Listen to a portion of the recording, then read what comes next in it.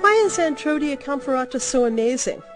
Based on test results, wild Antrodia Camphorata's fruiting body contains many physiologically active substances used in modern medicine, including triterpenoids, polysaccharides, chitosan, adenosine, vitamins, proteins, superoxide dismutase, and microelements.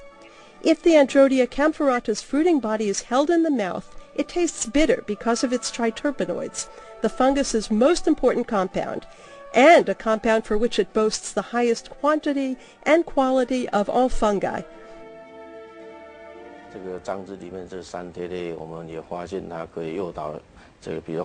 We also found that triterpenoids in Antrodia Camphorata can lead to the apoptosis of liver cancer cells, cancer reversion of specific cells, and inhibit the proliferation of vessels, including MMP and cancer vessels.